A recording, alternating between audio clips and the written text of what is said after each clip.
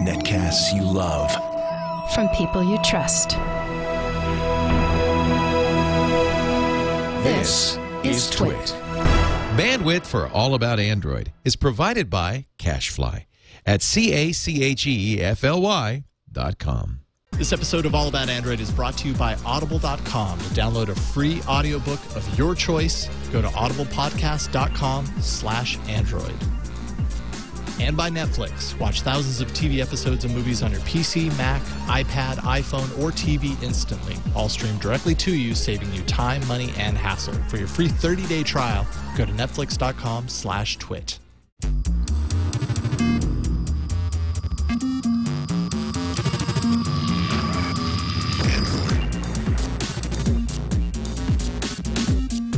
Welcome to All About Android, episode 24, recorded on Friday, September 2nd, 2011. This is your weekly source for the latest news, hardware, and apps for the Android faithful. I'm Eileen Rivera. I'm Jason Howell. He's back! And then we don't have Ron. I'm still not stranded. You're not stranded. Yay. Thank God. I'm stranded. I know. That would be depressing if I was still stranded. Yeah, that would have been like 5 days. Yeah. Thankfully, I'm not. It would have been like Grass Lost. Valley's a great place, but thankfully, I'm still not there. Everything's okay. I'm all good. Well, welcome back. Ron is out this week recording a special episode of his iFanboy, and he apologizes for not making this episode. But we have Aaron Newcomb of Floss. Back again, And the Source second podcast. week in a row. See, this is the joke we're having, is that once we've got you, you're going to have to come back immediately. Yeah, it's like we lure you in initially. We're like, hey, you want to be on the show this one time? Yeah, and then come on it's like, back. we take advantage every single week. We're like, no, you got to do it again. So this is like 2 weeks in a row. Nicole had 3 weeks in a row. Who's going to win? She's got the record right now. The but record of the best or longest guest starring on All About Android. I'm gunning for it. 3 weeks in a row. I'm going to go 4 weeks. 4 weeks in a row. Oh, my God. Regardless, we really appreciate you being here. Absolutely. Thanks for joining us Anytime. again. Glad to join you guys. Especially back-to-back. So. Yeah, well, this week is another feedback and Q&A episode, and we also have a ton of hardware news thanks to IFA, and there's also more about the upcoming Amazon tablet, which I'm obsessed about. Plus, we have a grab bag of apps. What would we call your app? Is a tool and 2 games. Yeah, right? a tool and 2 games. So it'll be an interesting Who's going to Android win? arena. Although your app is really fantastic, Jason. So, well, your I kinda games are thought- fantastic too.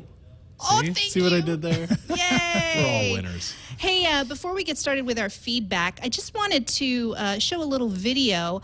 For those of you who don't know, there were 2 Nexus S phones that went up into space with the Atlantis, the STS-135 mission. Chad, let's go ahead and play a little bit of that video. Over a lot of the menial tasks that astronauts do. Our first goal for our project is to have ground controllers driving the sphere around on the space station. The sphere will take data and pictures and sensor readings and send that back to the user. She hooks it to the front, and at that point the phone will be able to tell the sphere where it needs to go. The processor, the camera, and all of the sensors that are in the Nexus S become the brains of the robot and tell the sphere where it wants to fly. The Wi-Fi on the phone connects to the station Wi-Fi. That gets linked down to the ground, and then hopefully we're going to be able to control it from the ground. We chose the Nexus S because the phone is very easy to take apart. Android is easy to program, we're familiar with it, and we needed to make a lot of customizations that are easier to make with Android.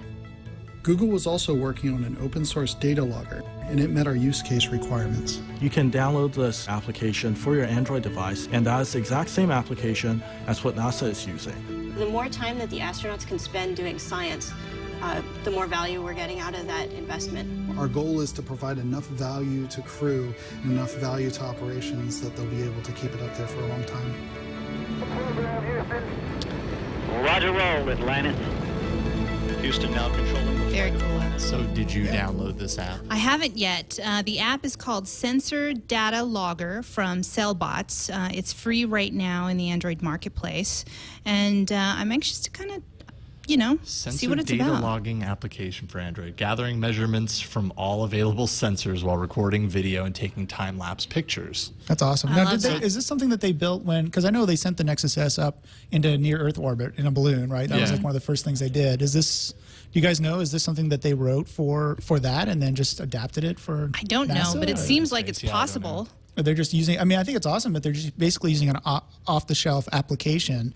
I mean, think about back in the day if they were to build this themselves. They would have to create the hardware. Yeah, and, exactly. It'd be millions of absolutely. dollars and all this stuff, all this time it would take them. And now they can just say, just give me a cell phone and yeah, I'll take that application there. It looks Take good. that app. Yeah, Cool. I mean, there's enough It works. sensors in these phones for this to Absolutely. absolutely, obviously be very possible. It's cool that you can kind of download it because, I mean, I'm trying to think about it right now and kind of figure out like what I would really use it for. But I I'm know. sure people are going to come up with some really cool uses for this app. Yeah. Well, I'm kind of a little disappointed that they're not using the what was it, the Star Trek tricorder or whatever. I mean, because that basically has all that functionality Right. too. How cool would it have been if they actually used that app in space, and they're interfacing with it? And I don't know. Maybe it's just the geek in me That's the coming future, out. man. That's like next year. Yeah. Next year they'll be Next doing year. that. They got to Next get year. 2012 is where it's at.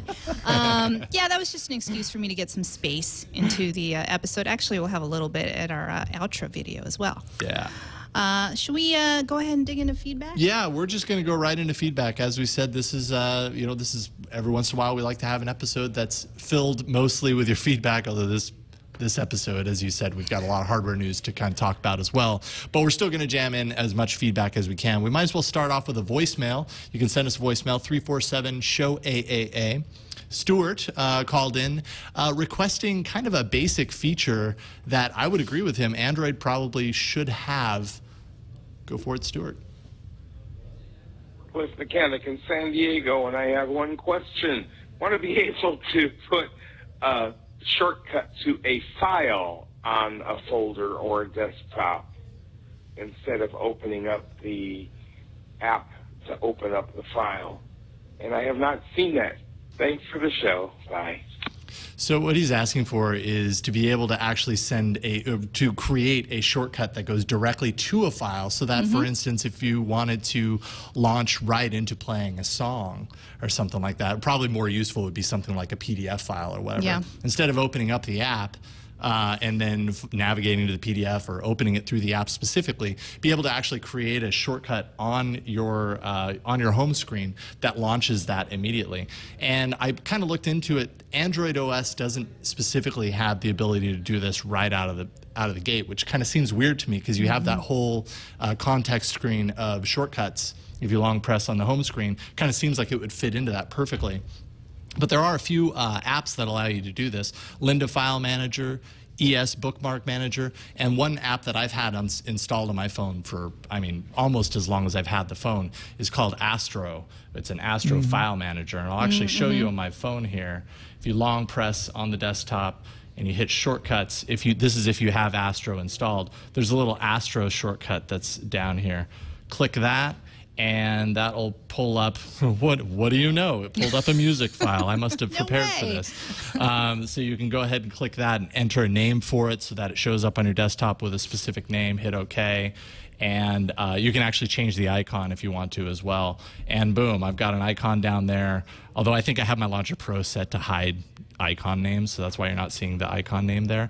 But basically from there, I can just launch it and it opens it up. And it plays a pretty cool song. So that's just kind of a song from Portland. It is. Wait, Portlandia? Portlandia. Yeah. That's the one, right? I heard it in like two. Yeah. That's a good call. Although I loved that song before I heard it on Portlandia, and then I heard it on Portlandia. I was like, God, I didn't know anybody knew this band. It's called Washed Out. Anyways, so it is totally possible. Stuart, check it out. Astro does this, and you can find it in the market, and it's free. Yep, and also I use ES File Explorer, which also does it. I just checked while you were explaining that. I just checked, and ES File Explorer does it as well, plus a couple other options. And ES File Explorer does LAN browsing as well. So that's why I use that, is because it does a really good job of browsing CIF shares on your network. So oh, nice. Yeah, bonus. So then it sounds like file managers, in general, Most file managers, are building this functionality. It just kind of seems like a no-brainer. Like, why isn't it part of the Android OS? Yeah, it's just a shortcut shortcuts. anyway. Yeah, exactly. Yeah. But anyways, there you go. Great. I guess I'm next here. Continuing on the route of what Android probably should have. Our wish list. Something around it. Yeah, this is like our wish list segment. Alex from the UK writes in and says, I've been using Android for 6 months on my HTC Desire S, having ditched the iPhone, largely happy, but one thing's been bugging me lately. I've got plenty of apps installed, many of which offer a share via function. And these come up in the menu. So when you go, to share something, share via, and it pulls up the whole list of things that you can share. Unfortunately, this list is getting rather long, and I only ever choose 3 options: Facebook, Gmail, or Dropbox. It's made worse by Facebook appearing twice, as well as the Facebook HTC Sense app.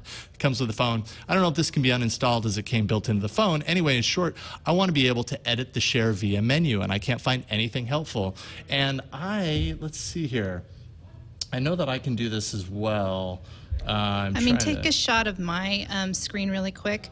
Look at all of that. That's interesting, though, because I'm looking at yours, and it's actually, yes, it's hard to read. It's very hard to read. But you see everything, at least. It's all like in a box. Yeah, well, this is Go Launcher Pro, but it's just... Yeah, I would love to edit that. I don't necessarily... Well, at the same time, it's like, if I did want to go to Plixie, which I never use, I'm going to uninstall that pretty soon.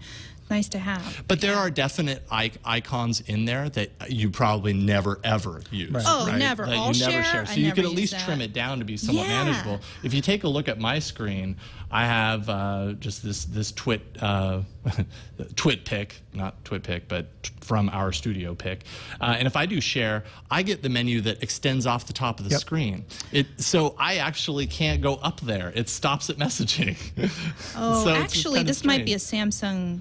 Yeah, I'm actually thinking not a Launcher Pro thing. So for me, so there's nothing that I can do. If I have too many apps that share via, I'm just kind of stuck with this window that pops off the screen, and anything above messaging, whatever that may be, I don't even know what it is. I can never access. So this just seems like if anyone actually has the ability to do something about this, seems like something to fix in a future update. I tried to search for apps that would help you kind of pare this down. There's nothing that I could find. Yeah, I looked too. I couldn't find anything either. There's some developer tools, but nobody wants to go develop a problem. Hopefully, some developers do, but otherwise you don't want to do that. So maybe a developer will. Yeah, this would be a good. It sounds like this would be a good either addition to an existing app or a brand new app just to deal with this problem. Totally. All right, moving on to the next email. Hey, Android Cruise. First off, I love your show and a long-time listener and first-time writer. I'm having a problem or a concern about e-readers. I have a lot of e-books like PDF and .chm. Which application do you guys recommend for reader that saves progress for both formats? That's the key. He wants both, and that's the issue here because I had a hard time trying to figure that out. Thanks in advance, G. At first, I thought my app, Aldico, which is a great e-reader app, actually. Chad, you can go to my screen really quick. Aldico, A-L-D-I-K-O 2.0. It has a great sort of library with shelves, wonderful store. If I go to the store really quick, they have everything. Look at that little scroll at the top. I love the look. I love the UI. And it does support a ton of formats, but it doesn't support .chm, as far as I know. And I did a little survey on G+ for that. But let's see if I have a book here to look at. Last read, White Fang. So, anyways, it's a very very good e-reader, and a ton of people love this app. Yeah, this is a but big it just doesn't do both things that G needs. And I have a couple of recommendations, but you have one too. Well, I was just kind of poking around trying to find a single app that took care of both of these things, and I couldn't find one either. But I did run across an app called HY Reader, all one word, and it does EPUB, CHM, TXT, UMD, HTML, but it doesn't do PDF as far as I can tell from the Android market entry here. So I don't know if there is one ebook reading app to rule them all that covers both of these. What some people are doing are converting their .chm files to a PDF. Such a pain in the butt to have to convert to. beforehand, though, especially if other apps in the marketplace can read CHM. You'd think one of the dominant, developers of the dominant apps would build that functionality in. Why not? I'm staring at the chat room to see if anybody has one that. I looked a lot and I couldn't find one that did both. I mean, that's the key. There are many apps that do either, or support like PDF and other e-reader formats, but not necessarily .chm. So, boo. Just to piggyback on that, I do, one app that does support .chm is called Moon Plus Reader, and I really like this app. And look, you can highlight with different colors, and this is just me with a UI thing, but I love the page turn. Nice. I love this page turn. So this is just another app to check out called Moon Plus Reader. Just throwing that out there, and they've got really a good store as well. Yeah. So I guess if anybody has a recommendation that we've overlooked that could help G, let us know that we can email him. But I didn't see one that did both. Yeah.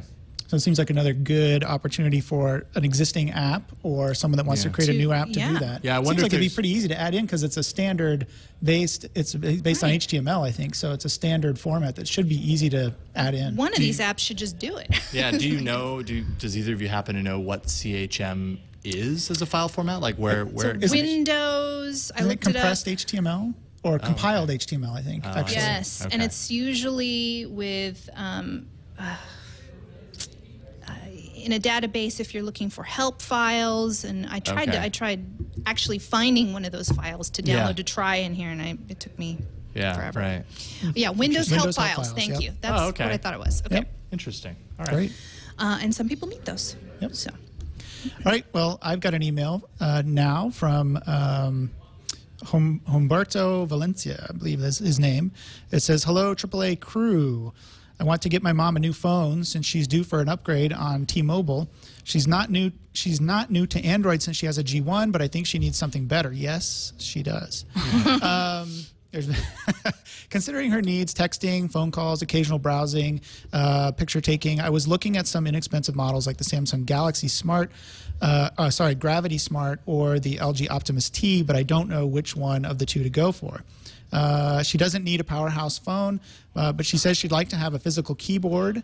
I'm still hesitating on which of the phones I mentioned would be great. Since both have the same specs, I do want her to have something that she'll at least be comfortable with. Besides those I mentioned, do you guys know of any other options?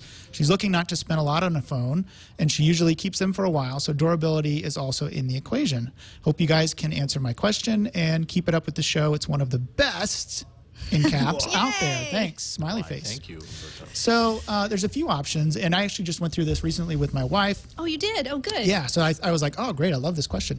And she was on T-Mobile, and she had a basic flip phone. And she wanted to go, step up to a smartphone. And so there's a few options. Let me go through those on T-Mobile first. So on T-Mobile, there's a few options you can try. One is the MyTouch 4G. There's a MyTouch 3G, and now there's a MyTouch 4G.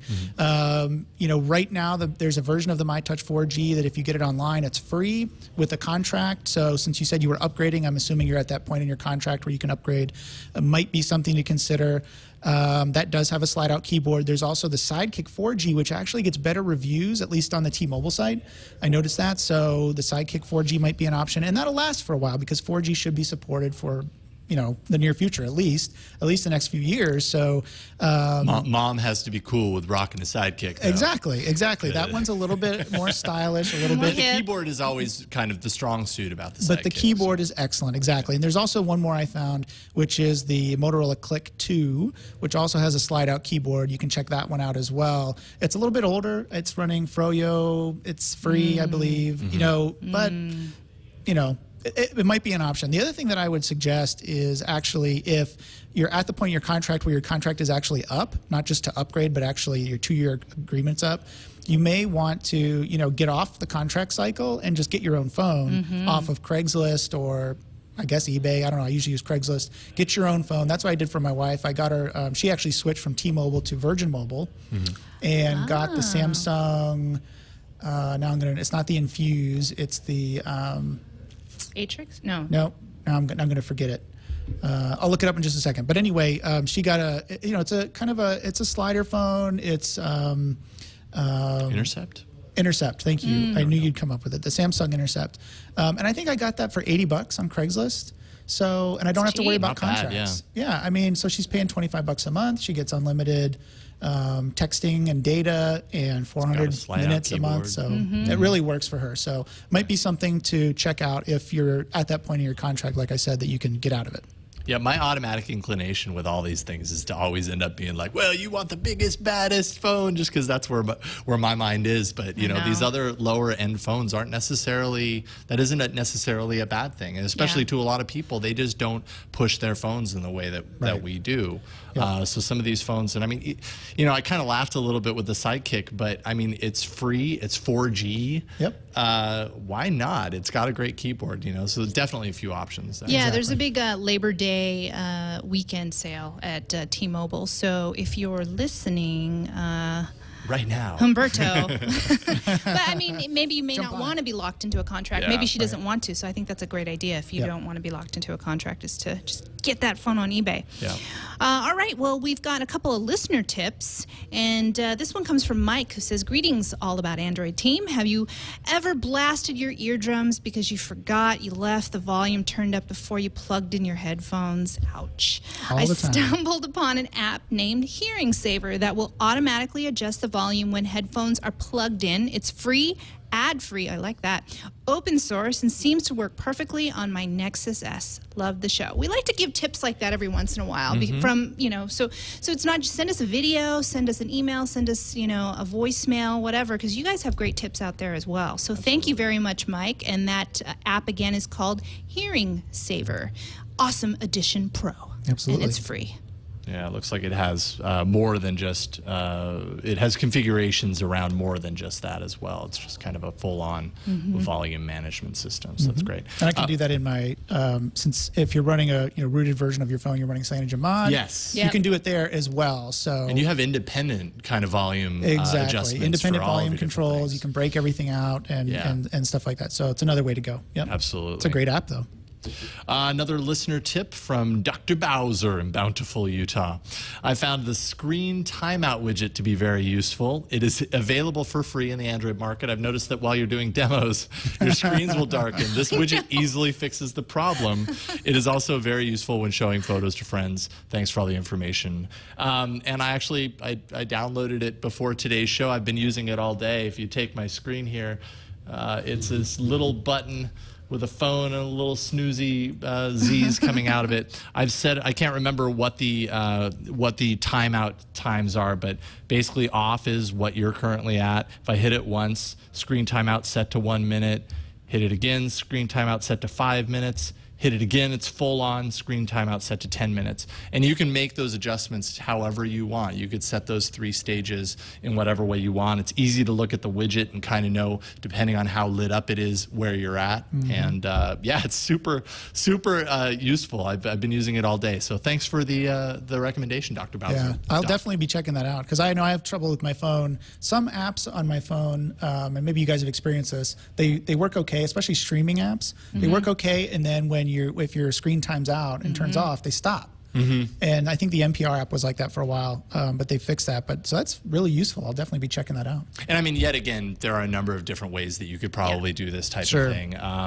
Actually, you have an app later. Drew Cipher. Well, yes, I do have an app later that'll allow you to do things like this. I'm just teasing for Jason. But Drew Cipher in the chat room mentions that features in CyanogenMod in the notification power bar. I mean, just to kind of go back to CyanogenMod, it does a lot of really cool things. That's why it's really cool. So a lot of these things are kind of built in under the hood. This is a way to do it without that.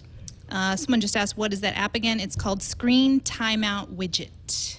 Yes. I believe it's free, right? It is free. Absolutely. Okay, well, I have a little hardware review here, but I want to read this email first. I was supposed to do this review in the last episode, but we just didn't have time. So this email is from Tony at iSting, who says, I was up in the air between the T-Mobile G2X and the HTC Sensation 4G. Eileen, you wanted an update? Well, here it is. I decided to go with the HTC Sensation 4G after watching episode 19. It is a great phone, and I received the 2.3.4 update the very next morning after activating my phone. Woohoo! This was a long-awaited update. Anyone who survives 2 years with the T-Mobile MyTouch 3G deserves some type of award or extra discount. Well, Tony, I guess that's you, and I have just a little quick review of the phone myself.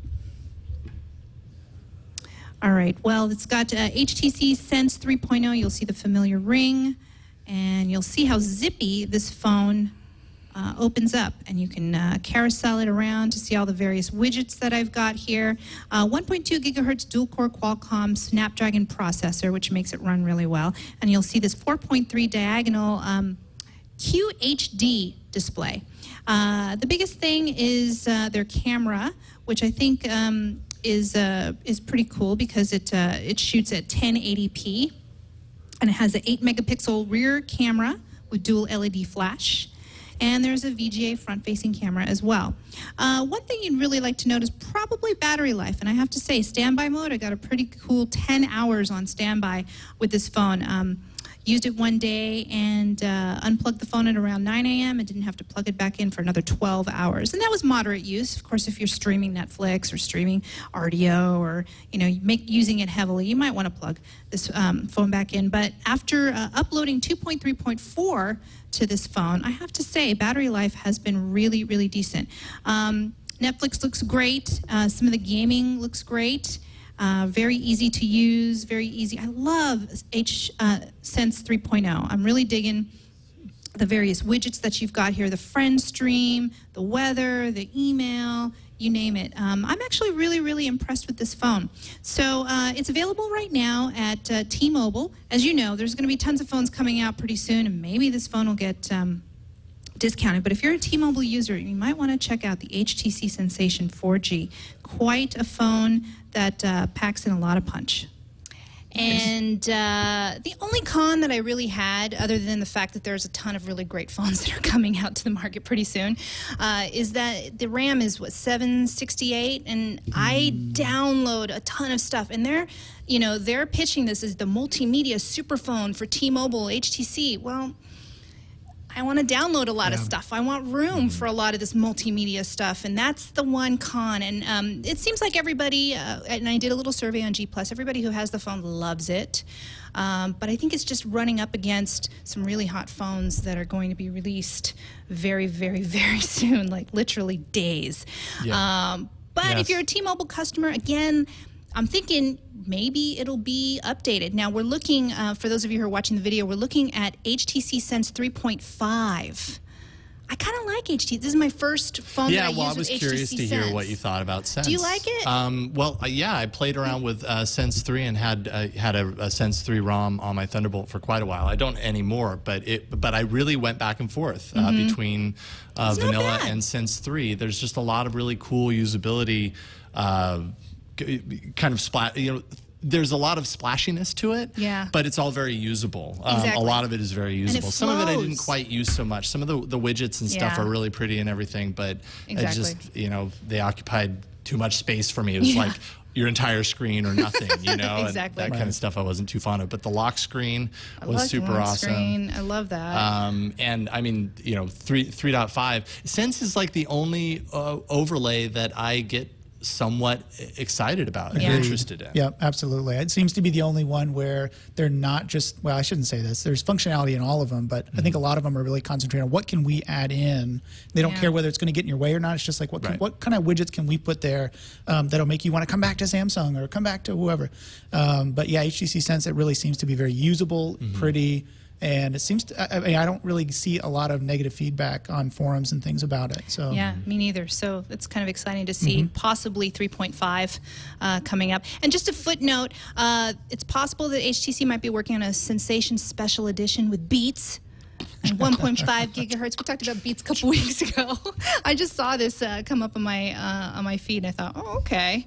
Not that we're sure what exactly is going to be the greatest feature with the Beats, but I'm really curious to know like what that ends up meaning. I don't know what that means. I still have no idea. No, I mean, it seems like with HP, I think was the one who was doing a lot of Beat stuff, right, at some point, and it's like it just seems to be a marketing marketing gimmick more than anything. But totally, I don't know. I'm sure the chat room will let us know if there's some super cool thing about Beats that nobody else does. I'm sure they'll. A Beats equalizer app, which actually I shouldn't totally diss, because sometimes I feel like these phones need better equalization.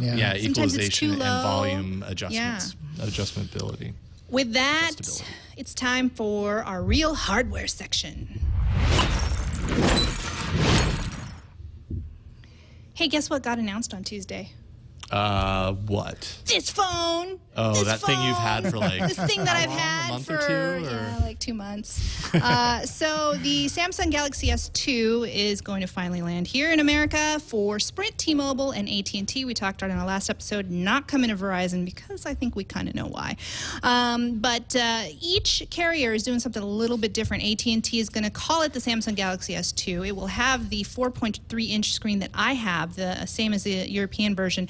And NFC support, which I actually don't have on my phone.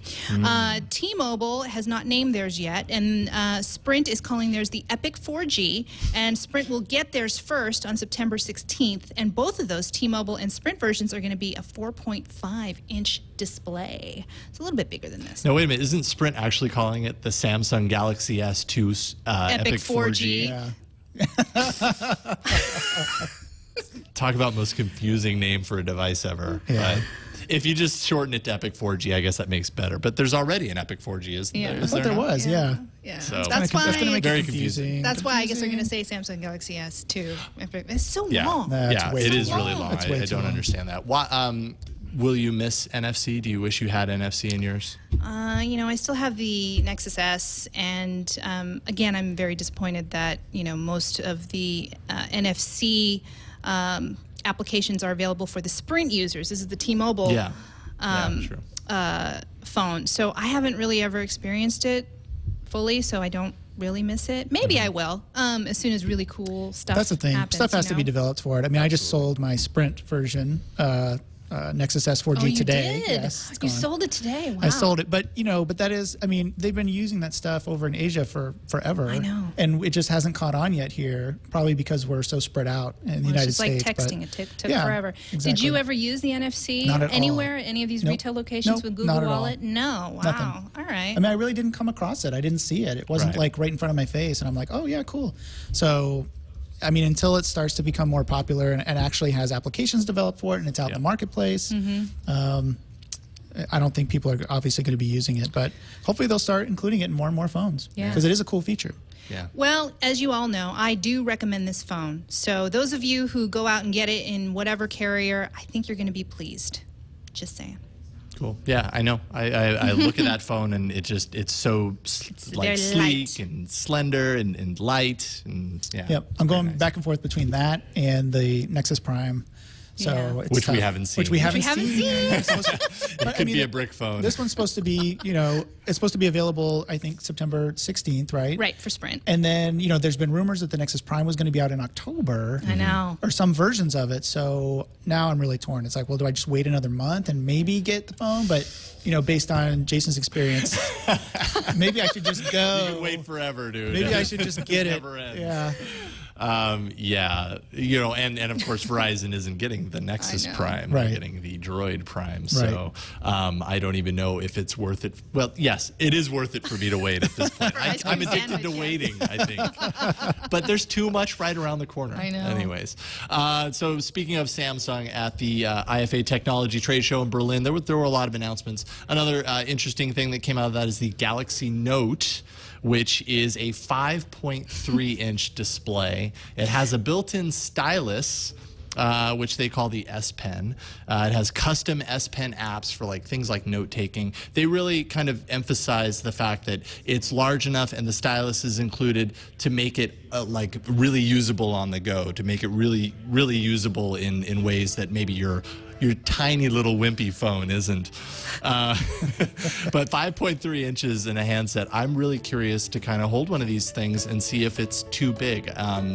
4.3 doesn't scare me. 4.5 doesn't scare me. 5.3, I reserve judgment until I actually have it in my hand. But it does come out with Android 2.3 plus TouchWiz, obviously. It's LTE, HSPA+, a 1280 by 800 Super AMOLED display. I love Super AMOLED.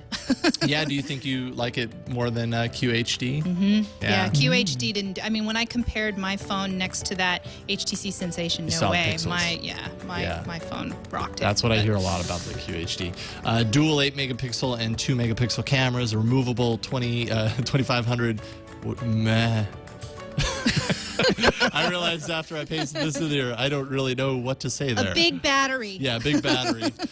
Almost sounds like a meh battery, but it's not. And Samsung made dual-core 1.4 gigahertz processor, and I'm waiting for someone in the chat room to correct me and tell me what MAH stands for. I think it's milliamp hours. There we go. See, this is 4.3. This is not. It's actually, I'm getting used to it. But when I was thinking, I was watching the video that Chad just showed, and 5.3, and I'm like, I don't. It's too big for me. I like the whole. 5.3 is big. Yeah, I like the whole idea. I actually like the stylus. I'm actually into that. That would be kind of handy, especially for something that big. But I'm already going to say no to this for me personally. But I did a little survey on G+, and lots of positive comments on there. Lots of you guys out there with big hands are like, yeah, I love this. Yeah, well, we've talked about this before, not on the show, but in other things. I love a bigger display. I mean, I would like to have a tablet that has a phone in it. You know, not just data connectivity, but an actual phone, and then just ditch my phone. And maybe something like the Samsung Galaxy Tab 7.7. Oh! If that had a phone, nice I would I'd really appreciate it. It doesn't, though, but it was announced this week, and actually it looks pretty cool. We talked last week about the 8.9, the Samsung Galaxy Tab 8.9, the weird middle-of-the-road tablet, and this week Samsung announced the 7.7. It looks pretty cool. It's actually a dual-core 1.4 gigahertz CPU. It's running Android 3.2 at this point out of the box. And we've seen a lot of tablets, I've seen a lot of tablets running 3.1. This one's actually 3.2, and it's HSPA+. So it looks really good. I mean, you mentioned Super AMOLED. This one has a 1280 by 800 Super AMOLED screen, so it should look fantastic for viewing movies or playing games that are, have the resolution actually that high. And I'll talk about a game that does have that resolution later on. But it looks really cool. I mean, it's it's got 60. It'll support either between 16 and 64 gig of internal storage. So that's actually has a card slot. If you're watching the video, that's what they're showing right now. There's a card slot that you can insert your own memory, which is really good. Great. Yeah, I wish that the 10.1 had that. Actually, today was the perfect example. I have a video that I was trying to get off of it for this show, and I could not for the life of me because it was just too large to send over Wi-Fi. The upload kept canceling. Right. That would have been. So I think that's a really cool feature. Also, the thinness of it. Again, this is why you need to watch the video of the show. I'm just displaying it right now. It's actually extremely thin. I'm just looking to see if it says. It seems as thin as the 10.1. Yeah, at least. It's very thin. It doesn't really say here how thin it is, but it does say it's 0.74 pounds. So it's very light, very thin, a beautiful display. Too bad we can't get it here in the U.S. Yeah, exactly. Yeah, so I guess that's confirmed at this point. Well, there was a rep that basically a Samsung spokesperson, I believe at IFA, told Xavier Lanier, the author of this article, that it would not be coming to the U.S. They have no plans to bring it to the U.S. Bummer. Let's go to Europe and go buy one. Change if it's really hot overseas. And I'm going to go to Europe now whenever that comes out. Yeah. Maybe they're holding their cards close to their chest. I don't know. You know, what could stop you from getting one of these, from ordering from one of these and having it shipped over? It's just Wi-Fi. True. Right? So, well, that's what I did with this phone. Anyways. Yeah. That's what I did with this phone. So maybe we could get it. Or you have, tethering on your phone, and that's how you get to it should work. So should be it's too bad. Hopefully that's not true, but it looks like it is for now anyway. The other really cool piece of technology that was announced was the Sony Ericsson Xperia Arc S. And they always have the best names. And so we're going to have a video of that. But it looks like this is a pretty cool handset as well. If you like the Sony Ericsson Xperia line, the Xperia 10 and so forth, when those came out, this looks very, very similar to that. It's kind of a refresh of the original one that was announced earlier this year. And this one actually has a 1.4 gigahertz Qualcomm processor in it. I'm not sure if it's dual core. I think it's single core. No, I think 8.1 megapixel camera. It has an Exmor R sensor, which does something with 3D. They're calling it a 3D sweep panorama mode. So you can take a 2D image and then convert it into 3D. So I'm just trying to figure that out. I have no idea what that means. I don't either, and I'm not sure what the fascination is with 3D lately. Everything is, 3D explosion with TVs and everything else. So I'm not really sure how excited I am about that feature, but it seems to be the real differentiator here in the phone is that they have this 3D capability. So, so I don't know. We'll see. The display looks really, really good too, and it's another contender, something to consider. Absolutely. Sony actually had a lot of stuff that they announced, but one of the other kind of, I thought, reasonably interesting things was the revival of the Sony Walkman. Oh, wow. Entertainment. So it's a mobile entertainment player. So it's not a phone. It is a Sony Walkman. It's a 4.3-inch device, gingerbread, HDMI out. Has this ability where you can throw media. They call it throwing media, which is better than squirting, I might add. Throwing media to a compatible Sony device. So like Sony Bravia TVs, if you wanted to send a song and stream it from your device to the TV, you could do that. But it's just kind of the continuing of the life of the Walkman, the brand that never seems to go away. And I don't know, there's a part of my heart that's always kind of warmed by that, but will I get one? Probably not. Yeah. I have no reason to have a media player device anymore. Right. I just do all of that through my phone. Yeah, either phone or your tablet, one of the other. So I wouldn't be surprised if, hopefully someday if they really want to go this route and make a really kick-ass music player with the Walkman name, maybe they include that into the phone functionality and it can be both. Right. Well, it wouldn't be the first time. I mean, they did this with, before smartphones, they did this with their other, old style phones. I don't know what you want to call them, but pre-smartphones, they had a couple Sony Ericsson phones that came out with the Walkman brand, and that was their thing. I mean, it was a music player and a phone, and back then it was really cool because there was no smartphones. So back then it was like, oh, this is awesome. Wow, it does so much. Right, and now that not everybody, now that a lot of people have smartphones, it's like, what's the big deal? Sure. So totally. All right. Well, this just in today. I'm obsessed with this. News. You guys know I'm obsessed with the Amazon tablet, the possibility of it, and apparently it's real. MG Siegler of TechCrunch has seen it and has played with it. That guy sees a lot of things. I know he does. And I saw his photos that he was in Seattle. I'm like, why is he in Seattle? Oh, I wonder. And then I see the article this afternoon thinking, wow. So he says that it's a 7-inch tablet. They're not going to release 10.1 until possibly Q1 of next year. And it's a capacitive touchscreen, multi-touch, 2-finger multi-touch. Price $250, very competitive to the Nook, and he's saying that, and I'm just reading what he's written. As anticipated, Amazon has forked Android to build their own version for the Kindle. My husband Tom Merritt predicted that last week. Simply put, it looks nothing like the Android you're used to seeing. Kind of similar to what Barnes & Noble did with their Nook. Right. Kind of. I mean, that's exactly what they did. Google's Android market is nowhere to be found, he says, and they are not working with Google at all. What do we think?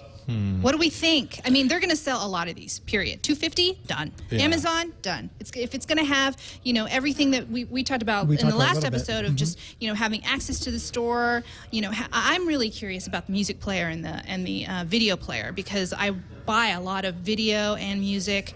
I mean, the music is probably not so much, but I'm curious about the video player because I want to watch my TV shows that I purchase on the tablet. Do we care that the Google market is not there? I mean, I feel like something's going to happen. Something's going to hack in, and we'll be able to. There will be a hack eventually. Yeah. But yeah, I care when the Google market isn't there because that's the market. That's the one that has everything for the most part that you might want to have access to. The Amazon App Store is good for certain things, but not all. I mean, not all. You don't really have everything. It's the whole manicured App Store versus the free open market. The difference, and I would miss the Google market. I think it's interesting that they bundle this with an Amazon Prime account. I mean, they really what they did here is they did what they needed to do. If they were going to do a tablet that was a Kindle tablet, they have all of their Amazon services. They needed to build it around that. So obviously, this is the way that they have to go. $250 is super competitive for a price point for what they're offering with it. Absolutely. Well, they also say, MG also says that it will only have 6 gigs of internal storage because they want to use it more like a cloud device. Cloud device, yeah. $250 is still, I mean, I don't know. I just... Well, it makes a lot of sense now. I mean, I've been wondering why they've been making all these Android apps, like the music player, the cloud music player, and the store, and all this stuff. And I'm like, the MP3 store. So it all kind of makes sense. I mean, this must be something that they've been planning for a while to come out with something like this. And the $250 price point, I don't know. I think I'd rather, $199 would be better for me. But since they're bundling it with a Prime account, I mean, that's worth something right there. Yeah. So that's worth $80 a year. I mean, right now it looks like it's going to be the same price as the Nook, unless the Nook, goes down. I think it's $250, right? And the Nook is still very popular. It's the only thing that's keeping Barnes and Noble afloat right now.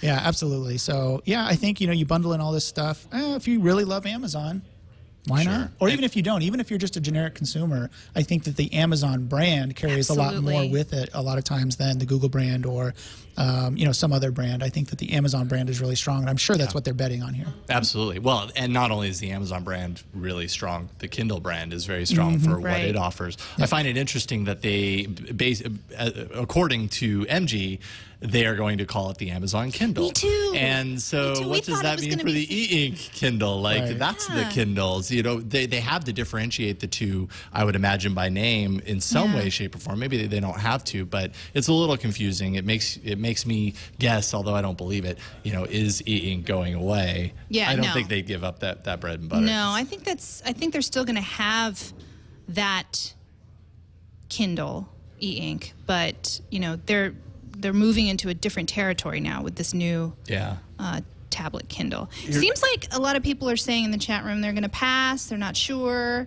Well, it's not a full-on tablet either. When you think about what we're used to getting in tablets, it doesn't have a camera. There are certain things that it doesn't have, so it's kind of limited in the same way that the Barnes & Noble Nook is. Even if you root the Barnes & Noble Nook, it's like an ebook reader that's been modified to be a tablet and does a lot of the things, but not all of the things. This kind of seems like the same type of thing here. So I don't know if it's apples to apples comparing it to something like the iPad or the Galaxy Tab 10.1. They're kind of playing different roles. Yep, I agree. Even though they run the same OS. So. Awesome. Well, that's a lot of hardware. I know. A lot of stuff happened this week. I know, exactly. Well, we might as well take a quick break and thank our sponsors. This episode of All About Android is brought to you by Audible.com. Audible is a leading provider of audiobooks with more than 75,000 downloadable titles across all types of literature, fiction, nonfiction, periodicals. They've got it all. For listeners of this show, for listeners of All About Android, Audible is offering a free audiobook to give you a chance to try out their service. So you can try out their service. One audiobook you might consider downloading is one that I have queued up. I don't have a credit right now. I spent my credit for this last month, so I'm waiting for another one. It's Ghost in the Wires, My Adventures as the World's Most Wanted Hacker by Kevin Mitnick, who is, he's kind of legendary in his status as one of the most elusive computer break-in artists out there. And it's kind of his story, and it's on Audible right now. The book came out, I think, a few weeks ago, and it was immediately on Audible as a downloadable audiobook. So I'm waiting for my credit because I've been waiting for this book, and I can't wait to listen to it. Yeah, and the Audible.com, actually they have an Android app. If you haven't downloaded it yet, it's free. I've got some of my books here. The latest one that I'm going to start reading is The Art of Racing in the Rain. It's a dog-centric book, if you like dogs. It's kind of... like dogs, you like dogs. The Art of Racing in the Rain. But it's in the dog's point of view, this, this book. That could either be really cool or not. Well, I got there was a lot of 5-star ratings. Sniff. I know there was a lot of 5-star ratings for this, so I think it'll be okay. I'm sorry, I didn't mean to diss your book. I know you dissed my book, man. But yeah, the app, you can shop. With the app, it'll lead you to the Audible store. You could check your stats, how often you've been listening. There's some news, too. They update you through Audible.com. It's a really, really good sleep timer. app. Did you say sleep timer? I didn't say the sleep timer. Yeah, that's what I use. Do you? I love the sleep timer because otherwise I fall asleep. I did this the other night. I was listening to this book that actually I'm listening to now, Ready Player One by Ernest Cline, read by Will Wheaton. Oh, okay. Nice. It's a very, very nice book. In fact, I'll just put that right over here. There we go. So Ready Player One, like I said, it's read by Will Wheaton, and he actually reads it a little bit better than I thought he would. I like Will Wheaton. I just didn't know he could like do multiple voices and that. So sorry, Will, if you're listening. But yeah, I listened to these books at night, and so without the sleep timer, I ended up like I didn't set it the other night. And I ended up 4 hours into the book, and I woke up and I'm like, "What's going on? What's going on?" And so anyway, definitely a good application though, and highly recommend Ready Player One. You should check it out. I am going to cue that up. Is this a novel or is it it fiction or? It's a novel. It's fiction. It just came out, and basically it's about it's a completely geek book. So real quick, it's about Easter eggs, and so this guy develops this Easter egg, and it's a real life Easter egg, and he's left his fortune, and everyone's trying to find the Easter egg and unlock the keys and get into the room and all this stuff. So cool. Very, very cool. It's very fun. I will add that to my gigantic list of books that I'm actually waiting to listen to right now. I went through and went on a total rampage, and I think I'm good for at least 2 years now. Oh, wow. So. I was looking for the sleep button, and Chad, you could take my phone. It's right there. Once you launch the book, there's the sleep button there. Yeah, you just hit settings, hit the settings or the menu key, and that's great. Yep. Nice. Well, that's a lot of books to check out if you haven't been to Audible before. You'll get one of them free. Definitely check out the app. You can get one of those frees. To download any of those for free, or another of your choice. We're not limiting you to just these books that we've talked about. Go to audiblepodcast.com/Android. Pretty easy to remember. audiblepodcast.com/Android. Check out a free audiobook, and I think you'll really dig it. I'm loving audiobooks. I'm totally addicted now, so check it out. I have 3 credits right now, and I need to purchase one before it, you only get 3. And then, at least in the gold plan, you get 3, and then if you don't get one, then you don't get your... Like, I wouldn't get the 4th. I lose the month, so I have to choose another one. Oh, do it. There's plenty. Gotta do it. All right, well, back to feedback. And this next email is from Adam Colby, who says, "Hi, AAA crew. Thank you for putting on such a great show for the Android enthusiast. After your root episode, I rooted my Evo 4G and installed a custom ROM and kernel. Now, on to my question. My 21-month-old son has shown a great interest in both my wife's and I's Evo 4Gs. Though it is nice to see the interest, he tends to help a little too much with playing Plants vs. Zombies or insists we need to watch videos on YouTube. We would like to buy an iPod Touch-like Android device to call his own. We love Android and have invested in apps in the app ecosystem. The device needs to have Wi-Fi, cannot make calls, and does not need much storage space. What options exist? Is buying an unlocked phone an option? I worry about my son making phone calls. Can an unlocked phone without a SIM card make any calls? I am also looking at a cost of under $200. Any suggestions will be appreciated."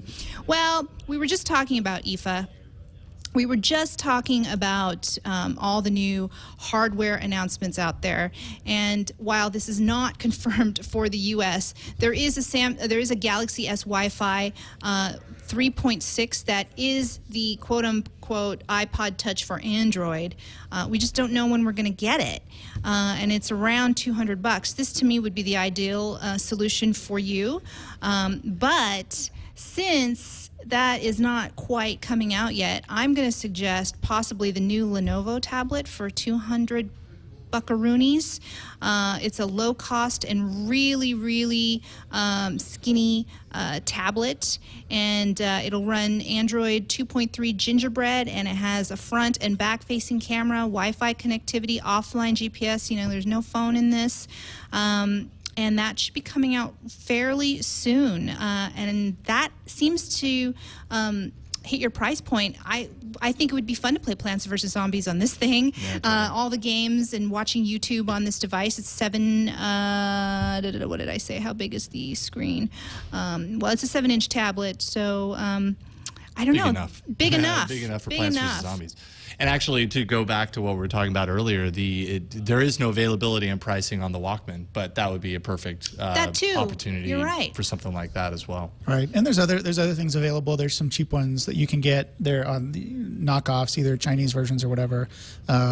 I know I saw these the other day on bigboxstore.com. I have no idea if this is a reputable site or anything, but they've got it caught my attention because there was a lot Aaron, of I know ordered from that site and now they stole my money. Bigboxstore.com. But there's a bunch of these Android tablets that they probably don't have the best screens or whatever, but for a kid, exactly, this would be perfect. And some of these are $100. $50, so definitely check these out. And my prediction is that I mentioned this on Forecast, that these types of tablets are going to be coming down in cost towards the Christmas time frame. So over the once we get to November, I think you'll be seeing a lot more of these knockoffs in the stores. People are trying to bump up their profits around Christmas time. Oh, totally. Cool. All right, moving on. We have Antonio from Atlanta, Georgia, who's also TechAce01 in the chat room, says, I work around a lot of machines, so I use my phone as a music player. I also need to use Bluetooth headphones because I broke 3 Trio 650s with wired headphones. The stock music player on the G2 worked great, except when I get a call, but that's another email. The problem I'm actually having is no matter what music or video app I use, if I turn my Bluetooth headset on, I have to go into the music app to activate the headset. Is there a way to put the stock Google Music Player on the Sensation? Sense Music Player won't read my artist right. When I back out, Force closes. So he kind of goes on, but basically he's tried multiple music players and hasn't found one that solves this problem of the show. And I mean, yes, you can install the stock music app. In fact, Google rolled this out when they did their music beta launch, and anyone can go into the Android market and download the stock music app, Music Beta by Google, which is kind of the new stock music app going forward. I actually did send this to Antonio earlier because I was trying to kind of get a little clarification and mention this to him, and he wrote right back and said, hey, again, I installed the Music Beta from the link. So far it's working. Yay. So it fixed his problem. Good. He said, except for Netflix, no matter what I turn, no matter if I turn the headset off or on, it stops the app, but it didn't do this on the G2. But my main issue has been solved. So there we go. Awesome. Stock music app will fix that problem. All right. Okay, next email is from Henry in Boston. Hey guys, I love the show. Have not missed an episode yet, even the betas. Quick question. I have heard Eileen talk about the unlocked Galaxy S2 that she imported. I heard you say you use Go Launcher X, which I do. Is the European version not vanilla Android? And if so, why then use a third-party launcher?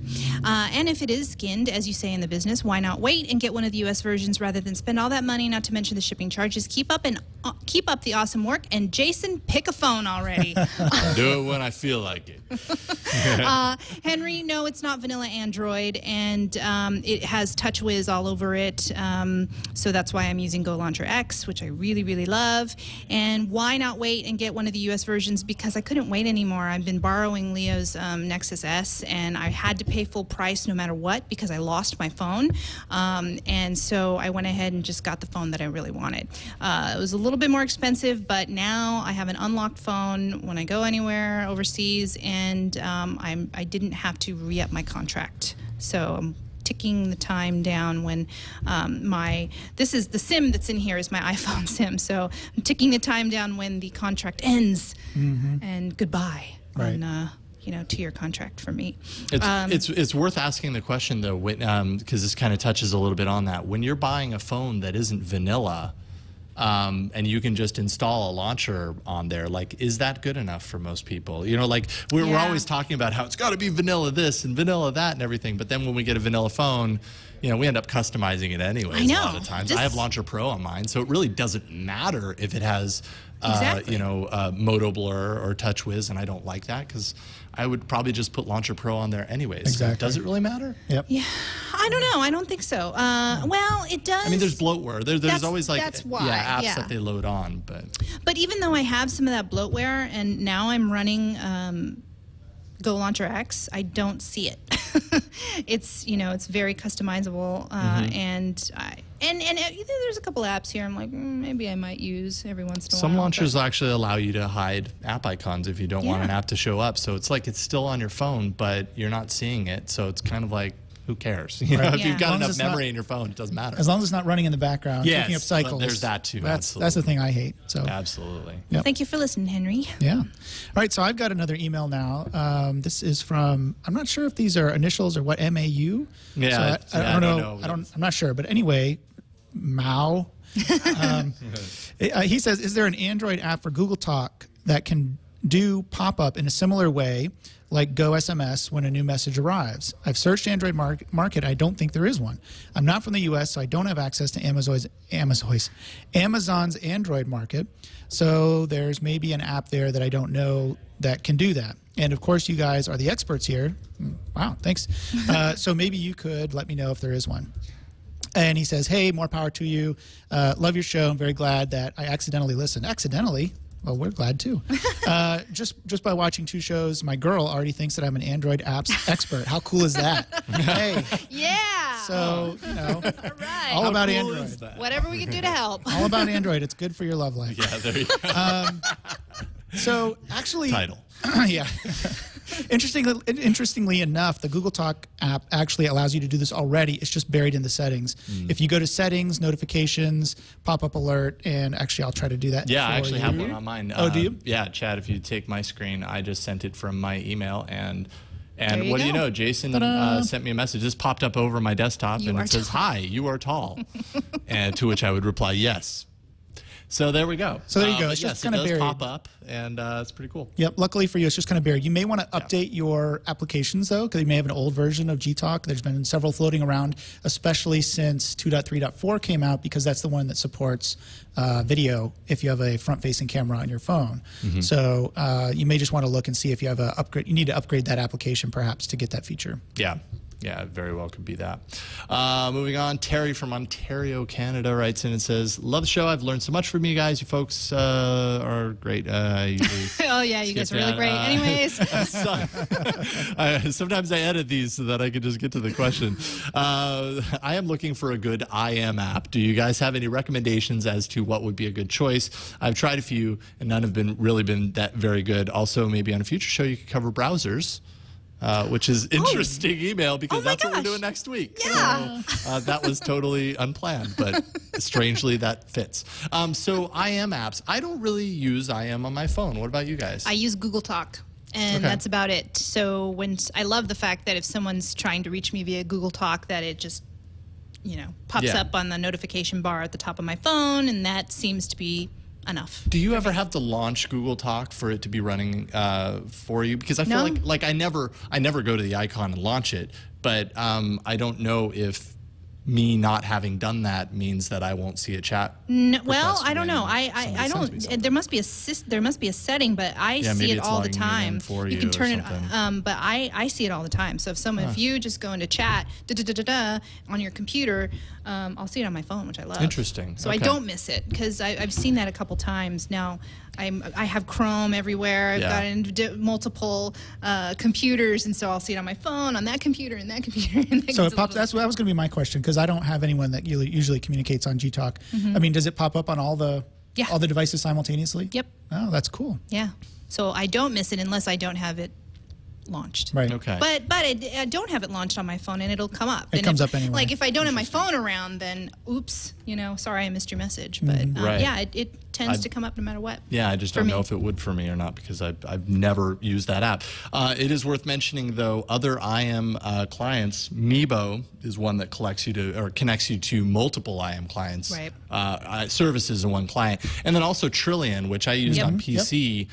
God, forever, and there's an Android app for that as well, which I haven't used on Android, but it looks like Drew Cipher in the chat room is a fan. So Trillion is by far the greatest, uses C2DM for notifications, so it uses low battery.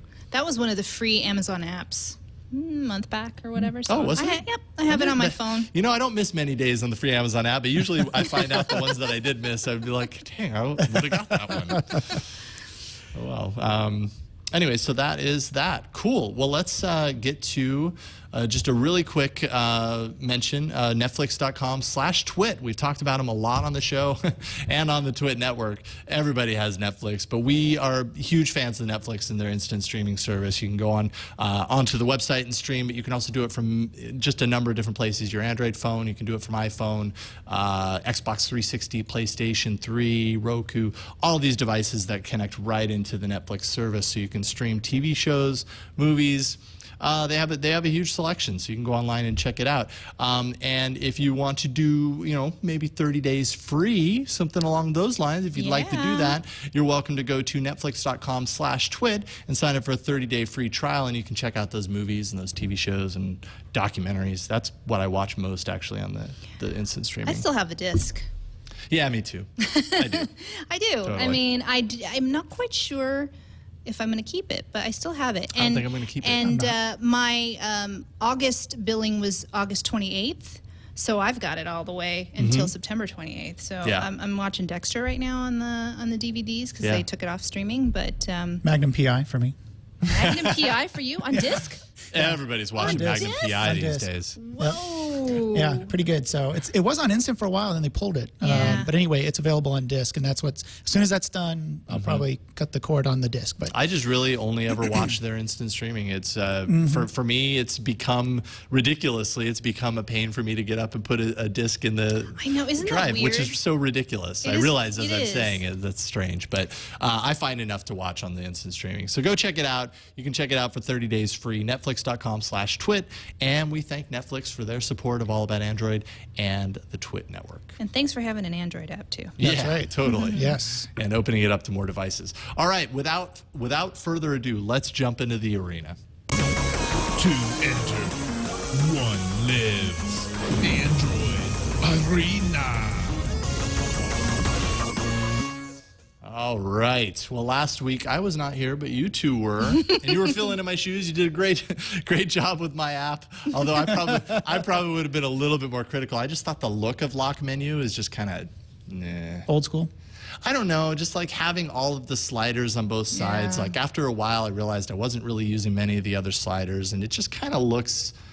It looks kind of hacked. Right. Yeah. You know what I mean? Yeah, It's kind of got a hacky look, almost like, oh, well, we figured out how to duplicate the sliders, so we'll just put a bunch of them on the screen or whatever. Right. But it does the trick. But I'm happy that you stepped in and fought hard for it. I think I got 2 votes in the poll. Yeah. Guess who won? Who is not here? And boy, GoPolGo changed their UI a little bit. Yeah, so GoPolGo, they added a world map. There's under analytics, you can click on world, so we can see all around the world what people are voting. There's some blank We were complaining areas, about that last week. That's good. Yeah, congrats to Ron. So they heard us. They heard us, maybe. Yeah. I don't know. Yeah. Congrats to Ron, who wins with Widget Locker, who overwhelmingly took 280 votes, and everybody else got about 72% of the votes. 30 votes here and there. You had to know. I mean, Widget Locker, going into this arena, we knew Widget Locker is just far and away the one that I hear about the most from people that want to change their lock screen. So, and it just does so much stuff. I love how I have Brazil. My country is Brazil. That's it. You have Brazil. Thank you. I got 1 vote in Brazil. You have the 1 vote in Brazil. You're all right. Win Brazil. Thank you. You go, Brazil. I want to visit you now. Cool. All right. Well, this week, as we like to do with the all listener feedback episodes, we're doing a grab bag. So it's really up in the air to choose. And I think it's interesting to see where it landed. It's like one productivity customization app and 2 games. So this could be an interesting vote. So one of us is serious. Yes. I know. And the other other 2 are just like, one of us doesn't play a whole lot of games these days. Yeah. When I saw what you were going to do, I thought, oh man, I'm so going to lose. All right, well, I'm just going to throw out a game there then. I'm going to do something fun because your app is really, really cool. I'm saying that now, even though I don't really use it. I know Gina Trapani has written about it. It's a very geeky tool, I think. Totally geeky. And I'm anxious because I've had this app for a while and I haven't done anything with it, so I'm ready to learn. Cool. Tell me, Jason. Well, let's see. So I downloaded Tasker. It's a $6.49 app, so it's not an inexpensive app necessarily. Maybe that might price you out. I'm just kidding. Well, I'm sure that you know what? I'm sure that prices some people out. To be honest, there aren't a whole lot of apps that people buy probably over $2 or3. It seems like they're kind of snacky things. But this Tasker's a little bit more expensive than that. But this one does so much. But anyways. It does. So instead of explain Tasker, I'm going to go ahead and take an email. It is the all feedback episode, and this was a perfect setup for it. Cody Welu writes in and says, "Hi guys, I'm looking for an application that will turn up my ringer volume at a specific time and then silence it again later. I am in and out of class in college, and I frequently miss calls between class because I forget the phone is on silent. I would love it if there is an app that that could create a schedule for ringer volume."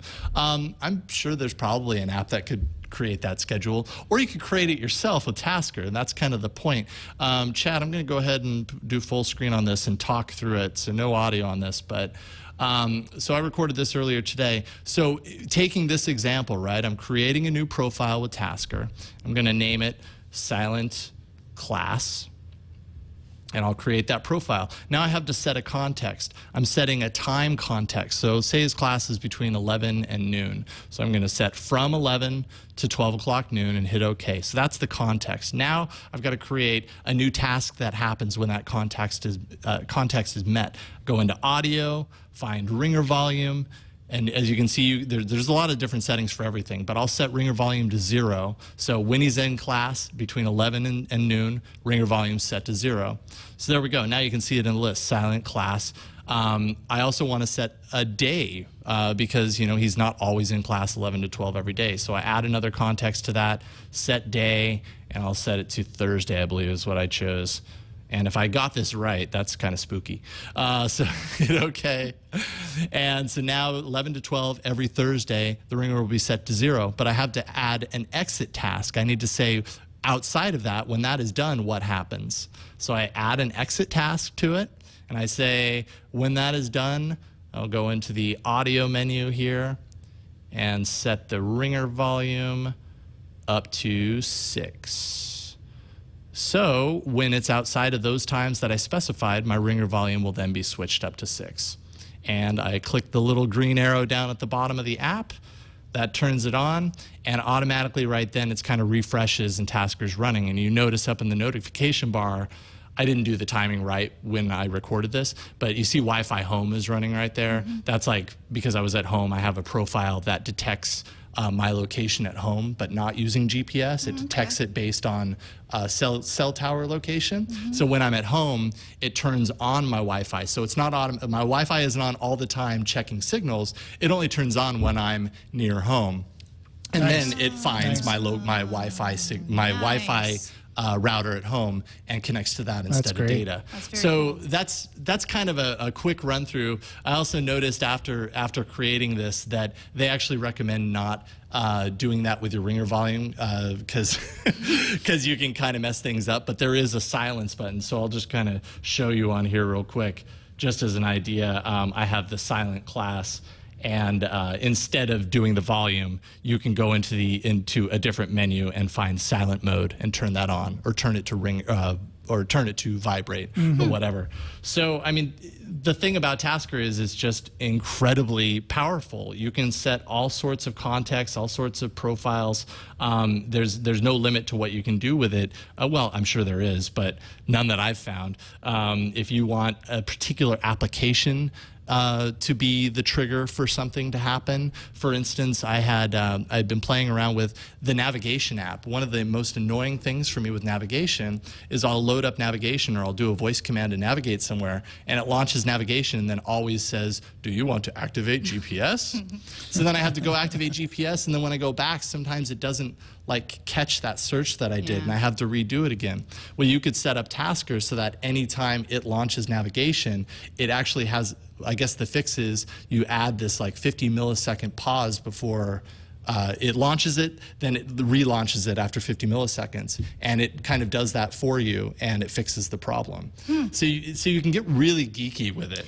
Yeah, there was, I can't remember where, it must have been in the Lifehacker article, but I think it was volume setting. And so one method was if you just turn your phone flip down, that will turn your volume setting. Like there's a setting in Tasker to do that, which I think is very cool. You mean, oh, so every time I do this, put it on the table upside down or face down, the volume's off. Well, kind of similar to the app that we were talking about at the very top of the show, that was blasted up into space with the phone. phone. I mean, your phone, these current phones are filled with so many kind of things that are telling it, you know, what screen orientation is there, you know, GPS, all of these different things that it's drawing from. Tasker essentially allows you to kind of tap into those things and use them as triggers for whatever you want to do. If you have Bluetooth in your car, you can set up a Tasker task so that when it recognizes that particular Bluetooth in your car, it launches the car, a certain car app, and it turns, it enables speakerphone or whatever you want to do. Really, the hardest thing about this app, aside from that it takes a little bit of time to kind of understand the flow, I'd say, although that video probably did a good job of detailing the flow of it, is just that there's almost too many options, too many things that you can do with it. You have to really kind of think about it. But once you understand the flow, it's not that hard. Like, I have things that are running all the time. Like, one of my favorite recent ones is power brightness. Anytime I plug it into a power source, display brightness goes as bright as possible, auto brightness turns off, and display timeout turns off. So it's always as bright as possible when it's plugged into power source. And then the second I unplug it, auto brightness is back on, and that kind of takes over. Things like that. Cool. Silent while at TWiT is essentially when I'm near TWiT's guest Wi-Fi access, it automatically puts silent mode on. And then when I'm no longer near without Wi-Fi access, it takes silent mode off and returns it to whatever it was before. So cool. That's great. Another app I'm going to need to download. It sounds like this it's complicated enough it almost could use some presets or some scripts or something to say. Yeah, well, and that's actually part of it. You can go to the site. They have, let's see here, tasker.wikidot.com. That's wikidot spelled out. Tasker.wikidot.com. And they actually have step-throughs as well as profiles that you can download and load into the app. You can save and load all of your profiles with the app, and do just that. I mean, there's a ton of them there. You can also do it through the app. There is a way, and I can't remember profile data, this button. Import one? No, maybe that wasn't it. I got to it earlier and I wanted to remember. Oh, browse profiles. There we go. And there's a few different places through the app that you can browse to profiles directly from the phone, and I think save the file onto your SD card. I like how some of these Tasker how-tos are noob-proof. Yeah, noob-proof. Well, that's me. They are really complicated. You read through some of these. I mean, it gets as detailed as creating kind of if-then comments. If they don't have an automatically a drop-down kind of button that you can press that represents the thing you're wanting to do. If you kind of talk its language, you can kind of script it by hand, but I didn't even go there. That's a little outside of my my desire. I think something like that, because you can do so many things, is absolutely worth the $6.99. I think once you have it, you start to and you'll use it. You have to justify it before you get it because it's a little expensive, and you're like, oh, what would I even do with it? Once you have it and you kind of do a couple of things just to play around with it, then suddenly it kind of opens up and you're like, actually, this one thing's been annoying me forever. Yes. I could do this. That display while plugged into power thing always really annoyed me. Yeah. Sometimes it did it, sometimes it didn't. Now it is always super bright. It's almost like home automation. I can see some. I can think of some really cool uses for this, along with home automation. I get near the door unlocks. Yeah, right. Go in. I mean, yeah, totally right. Well, and I'm sure you could do stuff like that. Have it send out messages as well. I haven't thought about that, but so that's it. It's Tasker Android Market, $6.49. All right.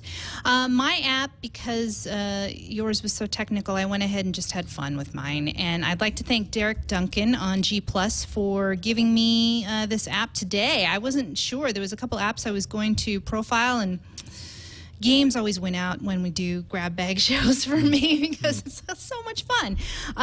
And this has a strange name. It's called Muffin Night. Knight. Knight. Not as in nighttime, but Knight. K-N-I-G-H-T. Yeah. Of the round table. I think, Chad, the best thing, besides, I'll show a little bit on my phone, but if you scroll down on the page, let's show the YouTube video and their actual gameplay, because they're much better than I am.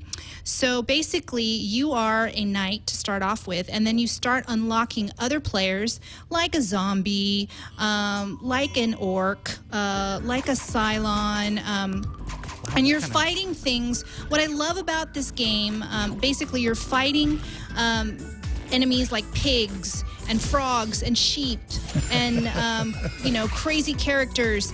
And as you move up the chain, you unlock you know, wizards and other crazy animals. And at the same time, you have to also grab muffins. It's very, if you're not watching visually, it might be kind of crazy to hear. And just like the game, just as I'm describing, it's very frenetic. So, and it can get a little repetitive, but every time you grab a muffin, you grab XP points, which, you know, contributes to unlocking other worlds and other characters and other levels and other levels for your characters. My favorite character is actually the unicorn, and the unicorn itself poops out rainbow, and the rainbow, if the... Don't all unicorns poop out rainbows? And when it leaves it there, the enemy will explode. Cool. What I really love like the look of it. Yeah, the look of it is fan-freaking-tastic. Yeah. It's like, they say it's 2.5D. I'm not quite sure what that is, but it's really, really simple to play and very easy to kind of get into now. There's boss stages, which I've only unlocked 3 different worlds right now. It is crazy, crazy cool. I love this game, and here I'm going to try and play it myself. So here I am. Oh, I'm the knight. Oh, and I just died. I wasn't paying attention. Okay, so there's your muffin to the left. Here I am as a knight. You have customizable, what do you call these? Like, buttons. Thank you very much. I'm like stressing out. Oh, here's the unicorn. So I'm gonna have him poop out right there. Oh, yeah, oh oops. Oh, sorry. It's like focusing on your autofocus. I know. Now I'm like, whenever I play games and try and talk really about it, it's really difficult. So here's a kitten ninja, and they're killing some enemies, and then you jump, you go left and right. But the key thing here, in order to unlock a different character, is to grab the muffin. So as soon as I do that, oh crap, and it's hard to do. As soon as I grab a muffin, the character changes. So there's the archer, who I really like. He's got 2 arrows. There you go, jumping. Okay.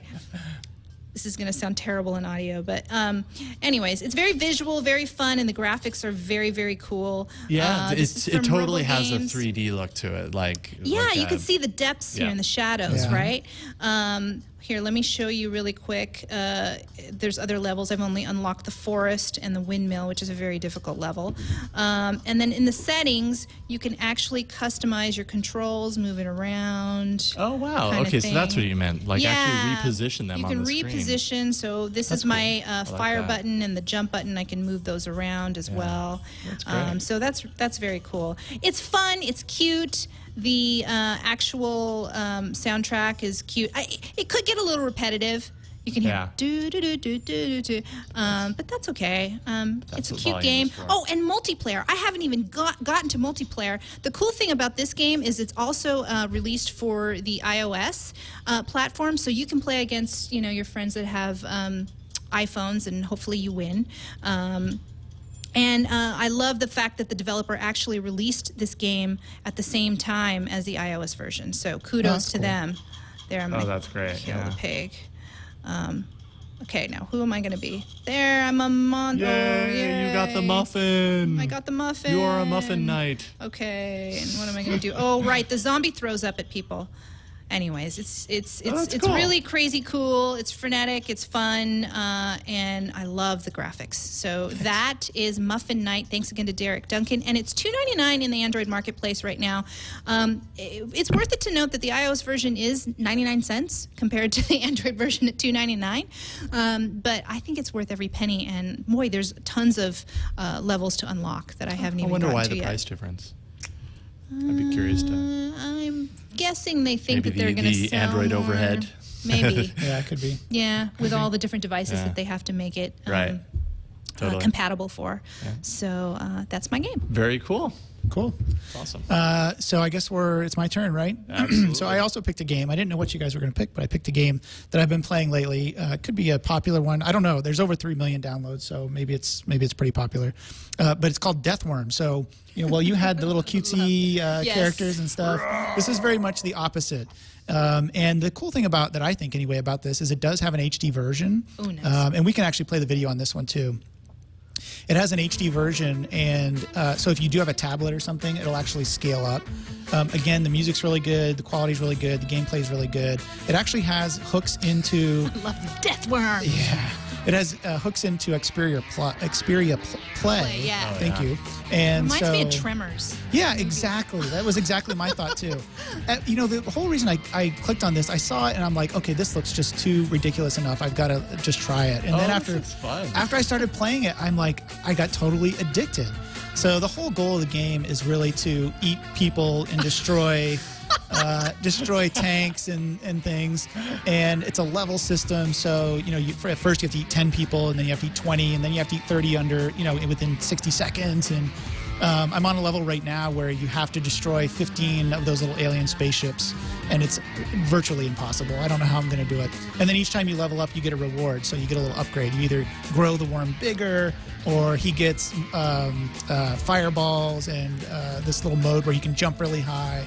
So each time you level up, you get something cool like that. There's the level up feature.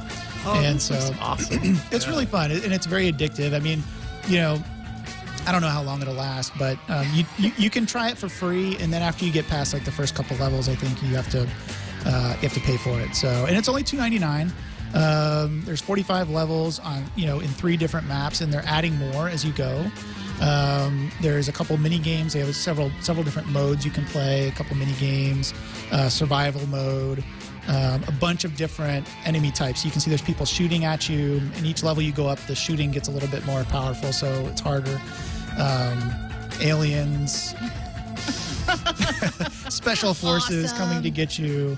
Yeah, so it's all kinds of awesome. I think it's really a lot of fun. It burst into several other worms. Exactly. Okay, that's awesome. Yeah, it's very fun. So there's 2 good, depending on your temperament, there's 2 really good games to go check out. If you like to blow things up, and you're kind of into that aggressive mode, you can go get Deathworm.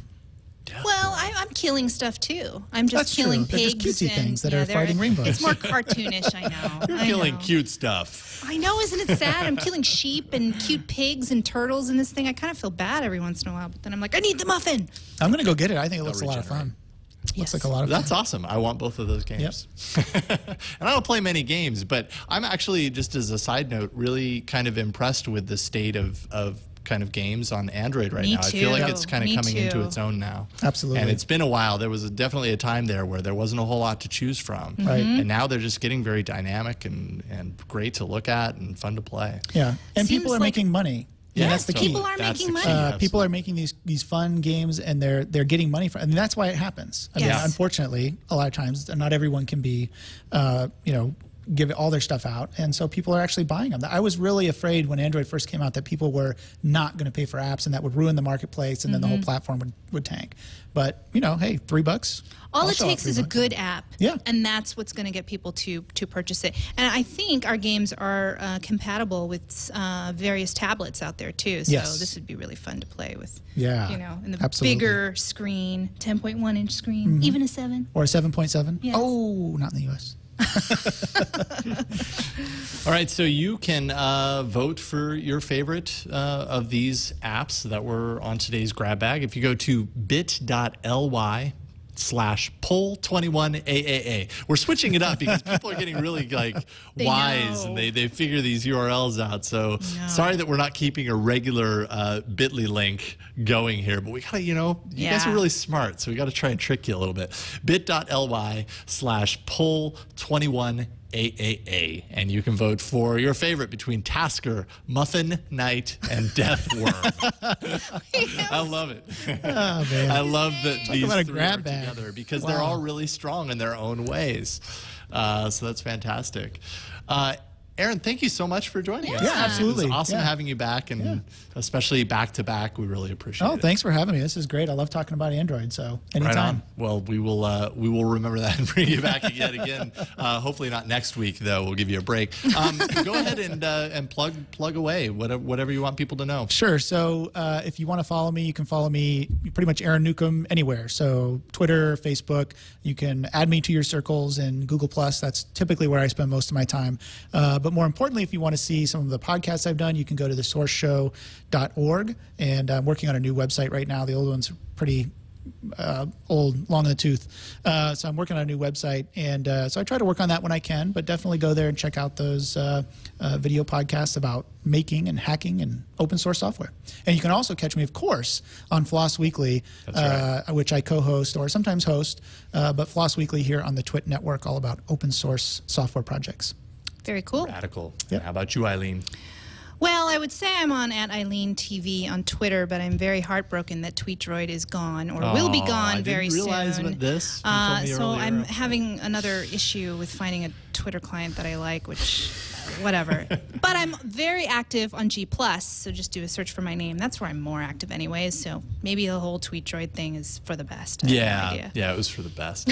I'm @Raygun01 on Twitter, and you can find me on Google+ as well. Please do, because I always throw out a lot of Android-related questions, and hopefully integrate those into the show. As Jason Howell, you can just search for me there.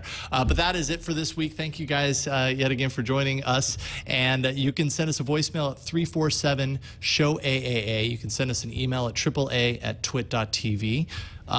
Hit us up on Twitter. We have a Twitter account for the show @AndroidShow. Show notes can be found at twit.tv/AAA. And finally, you can catch us live normally every Monday from 5 to 6 p.m. Pacific at live.twit.tv. So for all of us, have a fantastic long weekend. Hopefully it's long for you as well. And we'll see you guys a week and a few days from now on another edition of All About Android. Go grill some meat. That's right. Bye. Androids in space.